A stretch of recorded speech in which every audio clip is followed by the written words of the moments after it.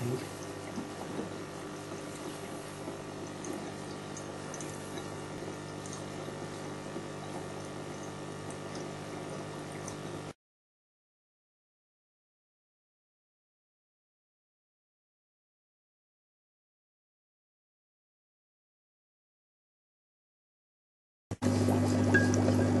Right, I'll turn the electricity off now.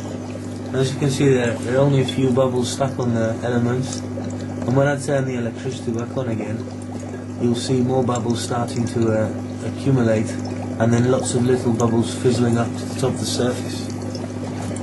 And it's on. So what we're doing here is, with the electricity on those elements, the positive and the negative, is splitting the water into hydrogen and oxygen. And the hydrogen is coming out in those tiny little bubbles, thousands of them, and they're being pushed out to the top of the surface using this pump, which is pumping water out through the water to the top.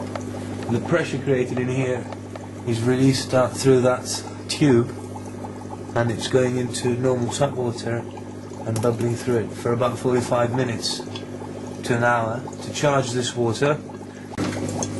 Now you can see there's a lot of bubbles in there, so many that it looks as if the water's cloudy. So we've been doing this now for about 25 minutes, and we'll do it for another half an hour, 50 minutes, half an hour, 40 minutes, and that will be enough.